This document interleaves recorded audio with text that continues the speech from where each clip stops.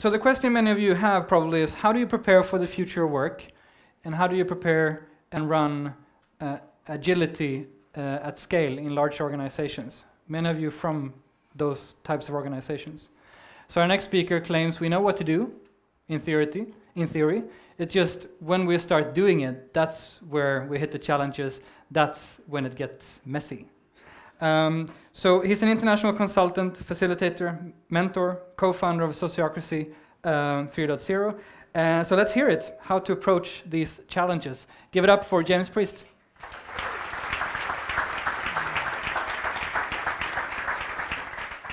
Hey, good morning. Good welcome. So welcome back. You're also a familiar face. Mm-hmm. There's something going on with my microphone.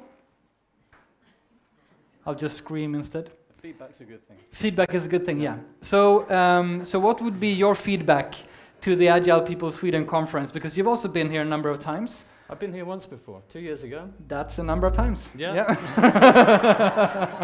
A number of times. Yeah, exactly. Well, I think it's awesome. I was so excited to hear you sold out 2 weeks ago. Yeah. I remember speaking to Mikael in the last conferences, and most of his fingernails were bitten off, because I know you invest a lot personally into this conference for it to happen. Yeah. So it's a big risk, and I think it's really awesome. And I really love that we're underwater, if anyone didn't think about that. It's good for the topic, or? Yeah, and it kind of, like the metaphor of issues with hidden things underneath, I think is really perfect. You know, the iceberg. Yeah.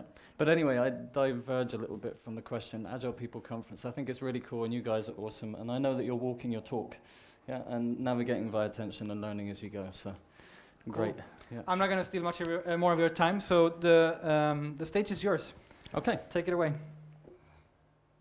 So talking of time, I've got my timer down here. Ah, that's the wrong picture. That's me and my son. But my slides are on my desktop. Has anybody got any ideas about that? You're the technical guy, right? Okay, so while you this is my son, by the way. We're in Barcelona last winter, watching waves. He's really beautiful, and I haven't seen him for nearly 3 weeks, and I'll see him again on Wednesday, so I'm looking forward to this. Okay, that's better. Great. So, one more thing. Sure. I'm just this microphone. Sorry. Okay. There you go. How's that? Right. I'm all set. As Jürgen said, sometimes it's easier just to let somebody else do it. I completely agree. So, I'm here to talk to you about Sociocracy 3.0 today, because that's difficult to say. From now on, I'll call it S3. I'm what's known as the co-founder, only because when myself and Bernard, my co-founder, said, what should we call ourselves? We said, well, let's call ourselves that, because that's what everyone else does. So we did. But basically, I would say we're more co-discoverers. And I've said many times, probably at this conference when I was here 2 years ago, S3 was like an unplanned pregnancy. So whilst Bernard and I have a purely platonic relationship, nonetheless, there's a lot of love, and we discovered something that we cared about very much, were excited about, and felt some kind of duty to evolve. So that's what I'm going to talk to you about today. And my intention is to give you some basic kind of framing and context so you understand a little of what I'm talking about, to share a common language, if you like. To look at some of the impediments that organizations face today in different dimensions of the organization, and then to give some generic examples of what, over the last 2.5 years, I've seen people doing with Sociocracy 3.0 in practice. But before that, I was reflecting, as always before I came on the stage, I felt slightly nervous. And I remember as a kid, I used to play in piano festivals. My mother made me do it. You know, it's like you have to play in these piano festivals. And I was graded with 30 other kids. And I used to be so nervous, I'd be sick sometimes. And I would wait outside of the room until it was my turn to come in, like trembling and shaking. And like, nobody can play the piano very well trembling and shaking. I did win once, but most of the time not. Could somebody sort out this feedback? I was reflecting on that just now, and I realized, well, there's a very good reason why I felt nervous, because I didn't want to be rejected and abandoned by my species. Yeah. And I was thinking, does it make any sense today to feel nervous to come on the stage? And I thought, well, I'm vulnerable. I'm going to be rejected once again by my species. I have to walk the plank or something, you know, and leave the boat. But it doesn't really make any sense anymore, you know? I've got a reputation, I do this kind of stuff all the time, and even if you don't like it, part of me doesn't care so much anyway, really, by tomorrow, yeah, because I'm just sharing something I'm passionate about, and you can take it if you like. So I was feeling this compassion, and today I said I was going to take a compassionate look at what happens for people in organizations, because there's very good reasons why people behave the way they do. And I fundamentally believe everybody is doing their best, considering their current context, what they've learned and what they know. It might be terrible, it might be shocking and appalling, but considering the context, what they know, I really believe everybody is doing their best. I'd like to just put in brackets there, of course, some people are profoundly damaged. You know, some people are deeply traumatized, and this leads to all kinds of behaviors. So I'm not saying everybody is competent all of the time, but nonetheless doing their best. So, Sociocracy 3.0, effective collaboration at any scale. The good news is it helps. The bad news is it doesn't do it for you, because the only thing that facilitates effective collaboration at scale is people. Yeah, and S3 offers a bunch of guidelines and practices you can use alongside many other awesome guidelines and practices in the world. So, to understand a bit about what I want to talk with you about, it's helpful to understand the word sociocracy. Some of you are familiar with this word. I know apart from in Sweden, not many people know really what it means, but nonetheless, rule by the demos. And sociocracy, rule by the social group. Okay, so it's basically about bringing the power to the people affected by decisions. And it's got a long history. This guy, Auguste Comte, first conceived of the term sociocracy in 1851. I'm really dubious about his ideas around what that meant. He foresaw a future socius ruled by the social scientists and the experts. And he said it was inevitable. Yeah. And he also thought it would be important to include the people. But I'm not sure if he meant conscious consent or just consent because. And a lot of the ways in which this guy influenced, or his thinking influenced the world today, is what gets me out of bed in the morning to hack it and change it. Yeah, but he said it was inevitable. I don't think we're far wrong. We live in a world that's very much shaped by the social scientists. Pokemon, very good example. Sociocracy, I think I just need to mention Gerard Endenberg, for those of you who didn't know, from the 70s, developed the Sociocratic Circle organization method. And you can read a lot about that if you want to. And more recently, although Brian was rather quiet about the influence of sociocracy on holacracy, we have holacracy emerging into the world. Another methodology.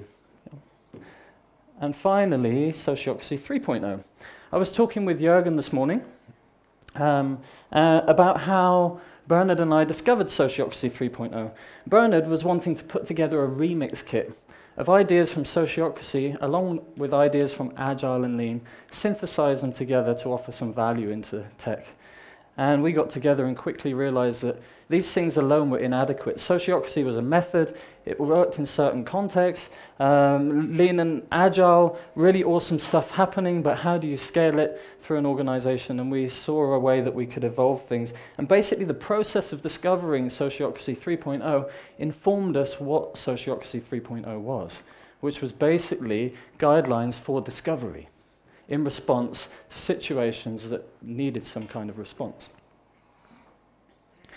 And Jürgen will be happy to see. Are you in the room, Jürgen? Oh, good. I'll be gentle with my jokes then. I've been talking with Bernard from the beginning. Is it really a framework, S3? It's a menu. It's like the 70 patterns. You don't put them all together. It's not like one thing. We say to people, start where you are, in your area of greatest need, with the people most inspired and engaged to try, and pull in something and try it. And if it works, do more of it. If it needs to change, change it. And if it's not relevant, don't do it. So we had a conversation, Bernard and I, in Berlin these last days. And finally, I'm delighted to say, he said, it's true, it's not a framework. Yeah. Yeah. Is this on film? He's going to have words with me, I know. It's flexible. Yeah, it's like Lego. You can piece bits together, you can do stuff, bend it, snap it, change it. It's principles-based. Principles Guidelines for behavior. You notice I said guidelines, not values. We said, let's not talk about values. People might not value the principles. You know, everybody has different opinions around what's valuable and what isn't. It's the first place people polarize and get into conflict. So let's just talk about principles, because no one can argue with principles. They're just principles. And it's free. All the resources, materials of S3 are available, CC license. No formal S3 organization, just Bernard, myself, and Liliana David, my beloved partner who courageously and patiently tours around the world with me, and together we share about S3. So, menu of patterns. Basically, in the end, about facilitating co-creation and evolution. Yeah, for human beings to co-create together and evolve things. And alongside that, then, there's patterns that enable co-creation. One of my favorite ones is artful participation, or participate artfully. Can you raise your hand if you've heard of artful participation in the room? I mean the pattern. Okay, can you raise your hand if you think you participate artfully in collaboration? Yeah. It's a good question to ask, isn't it? Is my behavior in this moment the greatest contribution I can make to the effectiveness of this collaboration? And if not, what am I going to do about it in the next moment? This is artful participation. It's one of the co-creation enablers. But we also have patterns for facilitating peer development. Management 3.0 had 360s. It's a kind of adaptation of that. We have patterns for focused interactions. Bernard said, let's not call them meetings, because people meet, but they're not necessarily focused in their interaction. Yeah? So we've got patterns to support people when they want to focus their interactions, and meeting practices that help people to be effective when they do so.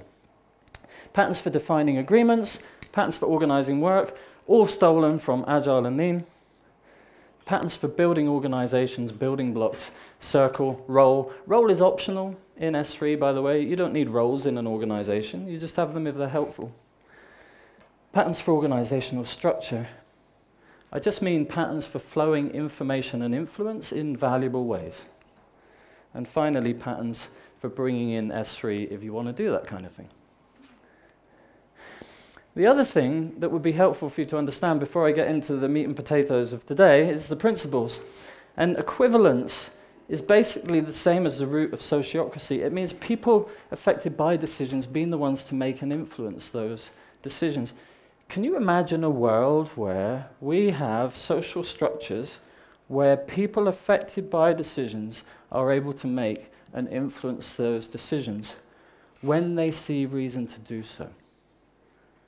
Can you imagine a world like that? I don't know if you're thinking about it, if you're recovering from coffee, but when I think about this, it just blows my mind. Because when I compare it to what we see in the world today, in general, it's like two different universes. Consent means the absence of reason not to. So we don't want people to influence things when there's no reason to influence things. But when there is a good reason to change things, as Jürgen was saying earlier, people change. So let's identify when there's reasons to change things and consider changing them. Because who wants to do things when there's a reason not to? Transparency, so we know what's happening and when there's a need for change. And these three together lead to accountability. People want to be accountable for things they have a sense of ownership over. And when people are able to participate, to guide, to influence, they take ownership. And then they want to be accountable. We don't have to make people accountable. You don't have to make Jürgen accountable for agility scales. You don't have to make me accountable for S3. I just do it because I love it. I'm intrinsically and extrinsically motivated. Empiricism, I don't have to go into that in an Agile conference, do I? And using, test our hypothesis in practice and use it to continuously improve so that we can be effective, so that we can do the right things in the right ways. Not just in the moment, but effective in the big picture. What's the consequence of this pebble when I throw it in the water? How do I make sure that those ripples land in the way that I would wish and choose? You seen these words before? So, for me, when I came into sociocracy, these were words that were more familiar for me. Well-being and fulfillment. And one day I was talking to a corporate consultant. He said to me, James, if you're going to pitch S3 to the corporate sector, you need to talk about performance and alignment. And I was like, okay. It's not 500 hippies in an organization dot voting? No, not true. I didn't imagine that. Yeah, but I was very much focused on this, the people. Yeah, I thought, okay, well, I can slice this, performance and alignment. It's like in my relationship with Lily, yeah, if we're not aligned, we run into all kinds of problems. Is anyone in a personal relationship here in the room? Yeah? Have you noticed if you're not aligned on things, it can get really difficult? Yeah? That angel you fell in love with is like suddenly this demon, or you're the demon, you know, and you're so ashamed. Right? And performance, well, performance in relationship, you know, useful. But I mean, are you doing what you want to do? Are you able to achieve the things that you want to achieve together? So I thought, okay, fair enough. I can see this is relevant in any context where two or more people come together. In fact, actually, it's relevant just on my own. I mean, I'm often unaligned in light of my own internal contradictions, yeah? And some days I don't achieve anything, so I guess it counts for us as individuals as well in our intrapsychic universe. But considering performance and alignment and well-being and fulfillment of people, I mean, I want to feel good, I want to feel well, I want it to be nourished, I want my basic needs and preferably my aspirational needs to be met, and I also want to feel fulfilled with my day, like it has some kind of meaning. I got to thinking, what are the different dimensions in organizations that we need to consider? So like all good ideas, they end up being mine, but I should say we, Lily and I, got to thinking, yeah. And we identified 4 dimensions. You might identify others. But agility, participation, agreeing, and doing. And agility, basically just to be able to respond quickly to changing context, yeah? This is what we're talking about with agility. And participation, like building and maintaining engagement and accountability. How do you keep the flair of the founders when you're a 50,000 person enterprise? And more important, how do you tap collective intelligence? 50,000 people, that's so much intelligence in the space. So how do you tap that to create and evolve effective decisions and do it in an inclusive way so people feel on board and they remain engaged and want to be accountable? And alongside all of that, how do you still get shit done? Yeah? How do you do what needs to be done to create maximum value? Well, I think in Agile, in my experience working across sector, Agile is the sector where people, I think, are most skilled up in getting shit done. Not necessarily the right shit,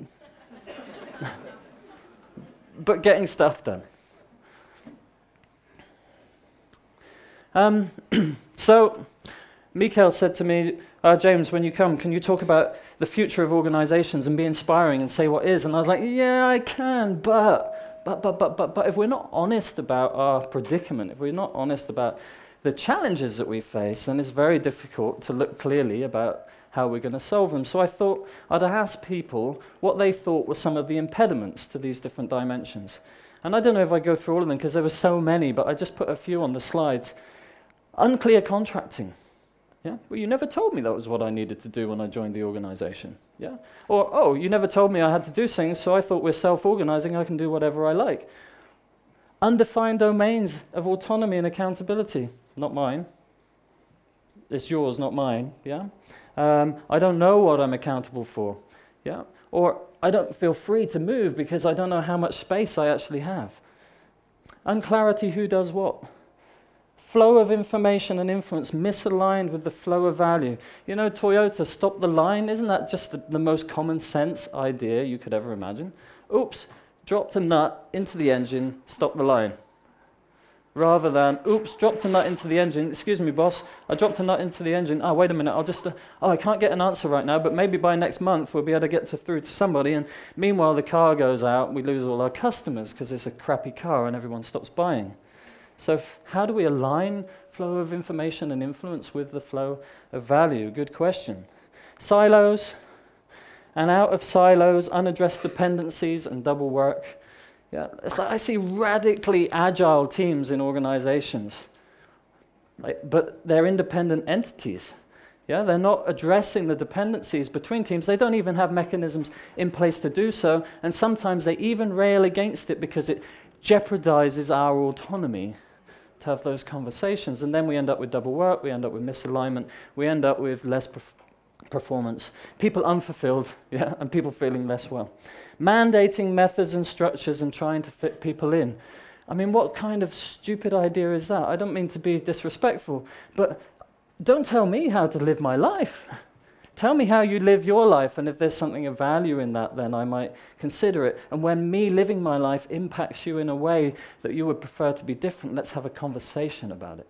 Let's learn. It's like applying agile mindset to relationship, applying agile mindset to collaboration, making evolving agreements. I mean, agile, smagile, I mean, it's like it's an interesting word, but isn't it just helping us to become conscious of how to live in intelligent and compassionate ways? I mean, life is agile, no? Yeah. And then we got this mind and the capacity to reflect and travel through time and space, and I suspect that right now we're in a terribly infantile moment in our potential development, which is entirely unguaranteed is going to go any further. Yeah, agile is just the way life does it. And we would do well to remember it's not something to learn, it's something to remember in us. So, I'm going to move on. I'm telling myself, James, move on, move on. So, participation, lack of feeling gains and costs. Are you in an organization where you have a direct relationship to the gains and the costs? Yeah, it's no wonder people aren't extrinsically motivated if they don't feel a connection to the value that they create. Yeah, there's a disconnection from the bigger picture, no influence, even when it makes sense. Oh, but I won't say because maybe it will cost me my job. False autonomy. Yep, go for it. Oh, but no, stop. You know what I'm talking about? Inadequate feedback and appreciation. You were awesome today. It was amazing. Thank you so much for the value you created. And hey, you know, when that happened, can I offer you a suggestion about how to be even more awesome tomorrow? Fundamentalism.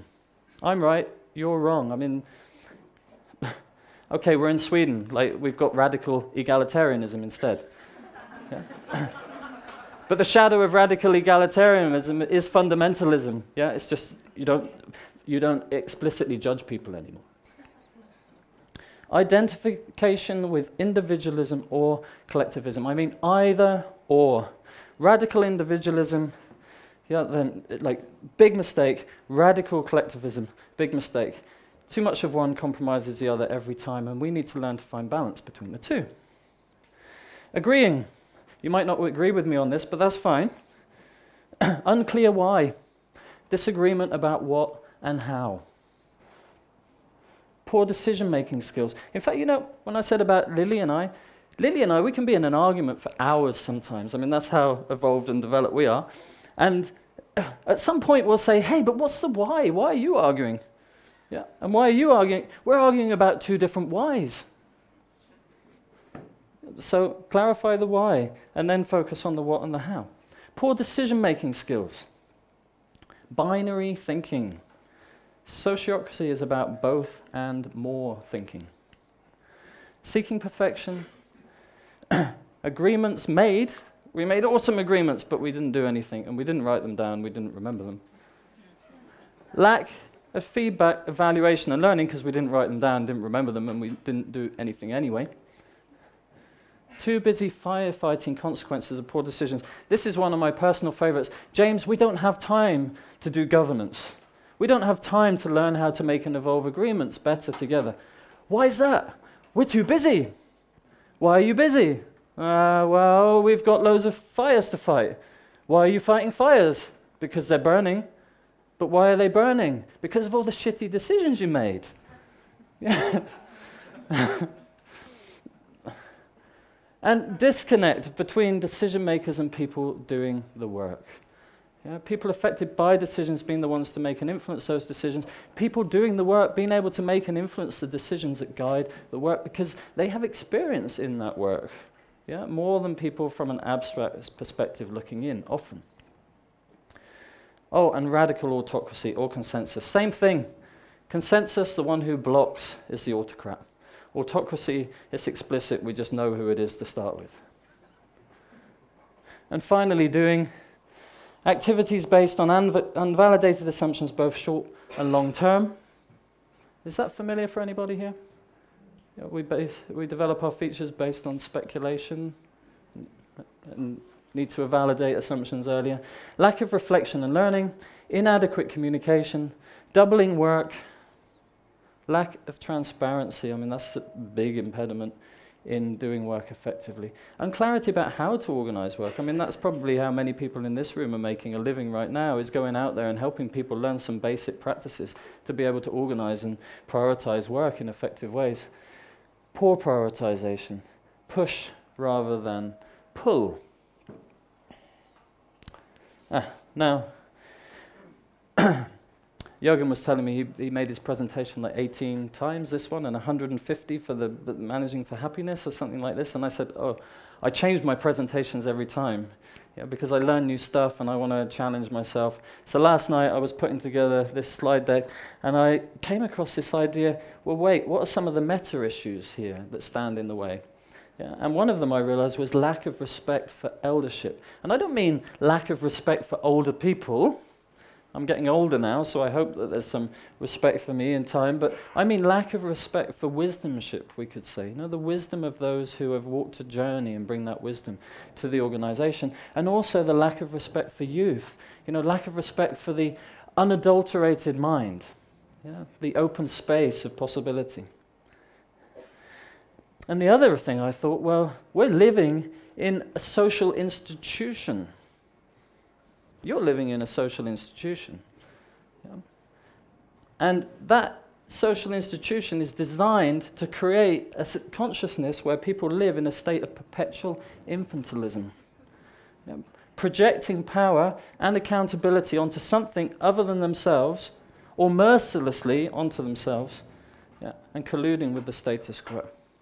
If anyone here felt a bit pissed off about the 0.01%, and looks out there and thinks, oh, the people at the top are causing the problems and so on, then that's projecting power and accountability and colluding with the status quo, because it's basically saying, you are more powerful than me. I don't have the power to change things, and therefore I'm going to gripe or conform with you. Who's accountable for that? You are. Who's accountable for the collective condition we face today? We are. And there is no way organizations will be anything other than pyramidal command and control structures until many, many more people realize what it is to be personally accountable and realize how awesomely powerful they are, and how together, how awesomely powerful we are to co-create and change the world in virtually any way we can imagine.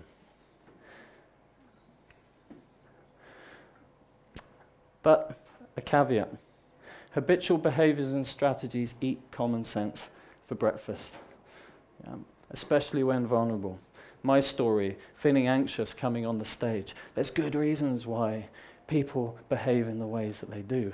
We need to be compassionate, otherwise we fall into another form of fundamentalism. It's like the New Age movement, the integral movement, the consciousness movement, and now I'm more conscious than you because you're acting out of your habitual patterns and strategies. And true compassion requires a balance between being honest and allowing others to suffer in the way they choose.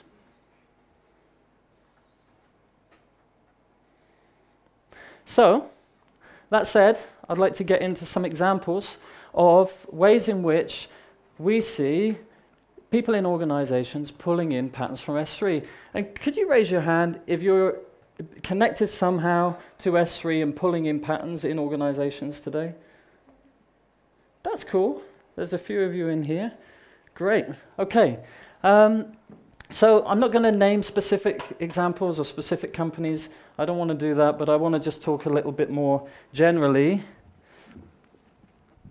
about what's happening. So driver, also known as the why, the motive for responding to a situation.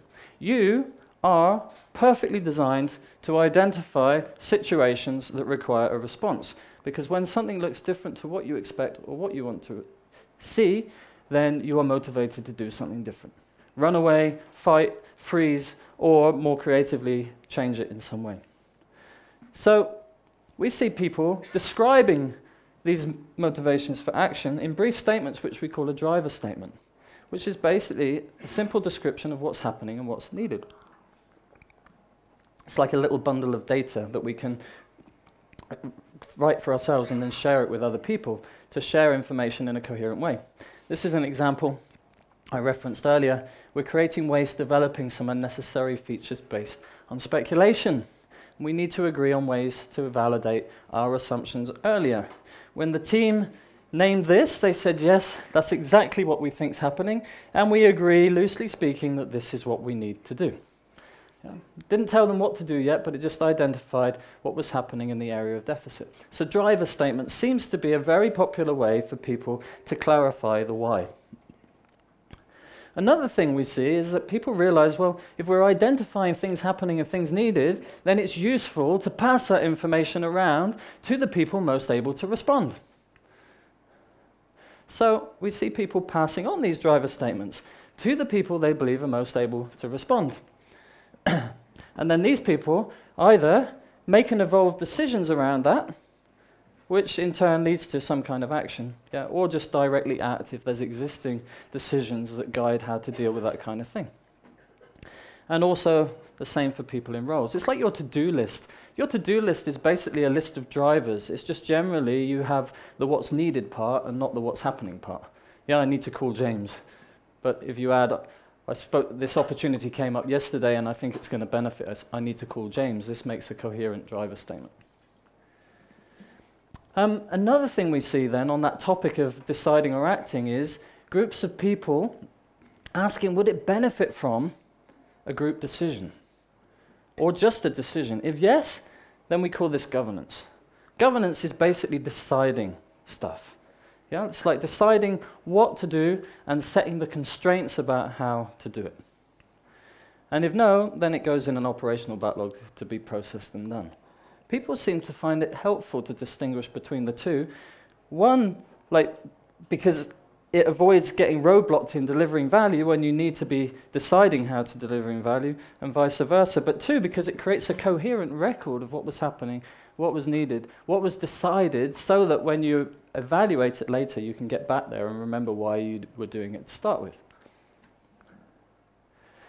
Another thing that's very distinct about sociocracy in general is it shifts the power in a group of people from a manager making governance decisions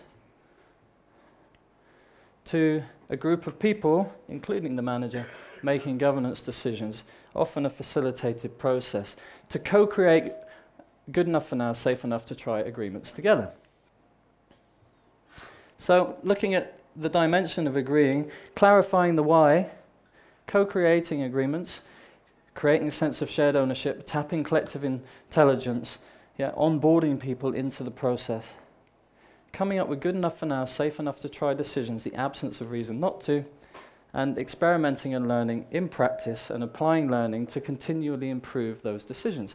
It's basically applying agility to your decision making, the same as you would apply agility to your product development.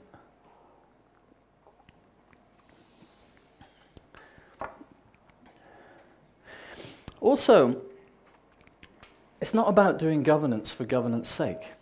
Yeah? Why would we want to clarify the why and then define the constraints on how, so that we can have less governance, yeah? And so that people can get on with doing stuff for themselves? In my opinion, good governance frees human beings up to be able to decide and do for themselves as much as possible. Yeah, and only when it would benefit from or necessitate a group decision would we ever take the time to call on our peers and do that. And when it would, let's do it. And if we're healed from our wounds of horrible, unproductive meetings, then it becomes inspiring to do as well, because we just get mutual value through the process. So there's a bit of a paradox, because in order for us to be free as human beings, we actually need some clarity on structure. Yeah? And that's a bit of a shock to some people who are coming out of a command and control paradigm and saying, I never want to be in a cage again, to realize that actually, if you don't clarify domains of accountability and autonomy, it's very difficult for people to be able to be free and act in ways that are in integrity with everybody else. So, we see people delegating work to people in domains. Yeah, it's basically what managers do. No, they delegate work to people in domains. And these people taking accountability through mutual contract. And in order to clarify those domains, it's very useful to use a domain description. So many organizations I'm working with today, one of the first things we encourage them to consider is clarifying their domains. I ask people, what's your role about? And they say, well, I kind of do this and that and the other. And I say, well, okay, so this is happening and this is needed. What are your key responsibilities? What are the things that absolutely must be done and that you take care of? And what are the constraints on your domain? At this point, people start to scratch their head because a lot of people don't even have clarity on what their key responsibilities are. And even if they do, they don't have clarity on what another person's key responsibilities are. And more importantly, what are the constraints? It's like, how much freedom do I have? How much space do I have, enabling constraints, and where are the limits, governing constraints?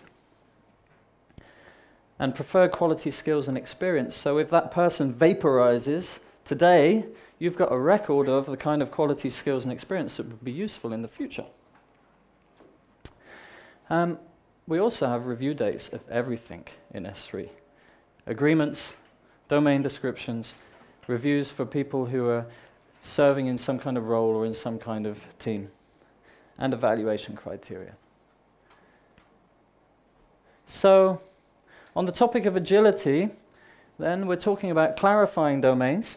If we want to achieve enterprise agility, we need to be able to flow information and influence through the path of least resistance, most direct, to the people most able to respond. Yeah, so we link between domains, and we discover the organization that wants to emerge as a consequence. So, if this was you in your startup, and you're navigating via tension, you don't need to design the organizational structure up front. Yeah. You just discovered drivers, and then you start doing stuff. Yeah? You start creating subset circles, groups of people. You make agreements, you create roles. Yeah? And as people navigate via tension, they respond to these different drivers in the way people in organizations have always responded to different drivers, with roles, with agreements, with groups of people. Open domain, we have Bonita Roy, who will be talking about open locations this afternoon, so you're going to learn much more about that kind of thing from her than I could ever tell you. And we see this state of constant emerging organization. One pattern for organizational structure that I really wanted to share with you, because I'm so excited about it, is what we call the delegate circle. Delegate circle, when you have 4 domains, and you need to deal with dependencies between those domains or drivers that concern the wider organization, people create a circle, they select representatives to handle all of those high-level issues that the organization needs to deal with. It's basically a group of people fulfilling advisory board function, executive board function, yeah? But now from a bottomarchy with no managers, just people doing it for themselves. We have selecting people for roles. I'm not going to go into that today, but basically selecting people on the strength of the reason. Yeah? We talk about job security in S3, but not necessarily role security. Yeah? That's a benefit to the organization, but also to people, because it enables them to play to their strengths and current interests. And to support people in roles or groups of people to learn and grow, we have the peer review, which is basically initiated by the people in those roles or teams to invite participants, share about what they're doing, get feedback on what people appreciate, get feedback on what can be improved, co-create development plans, yeah, check they're good enough and integrate them as part of the strategy.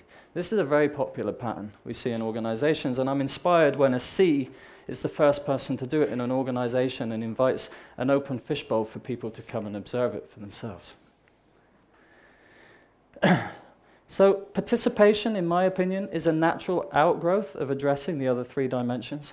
But if you focus interactions, if you provide a space for people to contribute, you build collaboration.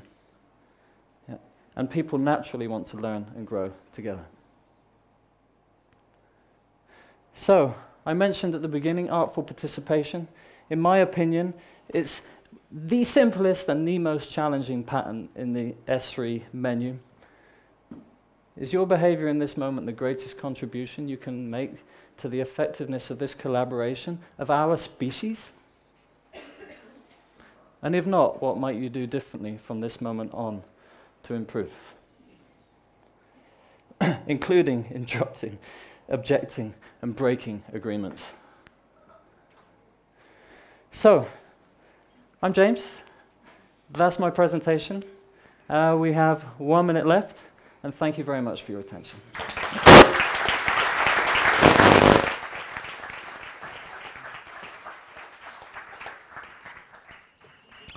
All right, thank you very much. I was just sitting wondering when this finally this slide came up, because where's the summary of all this juicy stuff? Which one do you find, working with a lot of organizations, is the most tricky one here? Which part? It entirely depends. Yeah, it really depends on the organizational context. If I'm working with NGOs, like NGOs, non-profits, more socially orientated groups, then participation is often high for a while. They get roadblocked here, but they spend all their time saying they're doing it. They don't get so much done, and they're not really able to handle changes very rapidly because they're bound by consensus. If I'm looking at tech companies today, then I see this weather front between a very pyramidic sort of business end that's very old school, I think for very good reasons sometimes, at least in their minds, there's a very good reason why, and super agility on the doing level, but the agreeing, especially across the system, really sucks. Yeah, and participation tends to break down and just isolate within the teams themselves. So it entirely depends on the context, but everybody's different, and I'm constantly surprised to hear of people's challenges and also where people's strengths are in organizations. And you'll be deep diving tomorrow as well, will you? Yeah, so have a workshop tomorrow. My intention is to, we're going to have a kind of a slightly deeper introduction to S3. We're going to focus on making and evolving agreements together in the morning, but then in the afternoon I want to open that up, and basically people bring their areas of greatest challenge, and we'll use that as something to hang S3 patterns on, and in the moment kind of live learn through looking at how these patterns can support in different ways for people to leave with some value that they can start using straight away when they go. All right, just to get back and start doing. Yep. All right, well, thanks a lot, James. Super interesting. A big hand for James, please.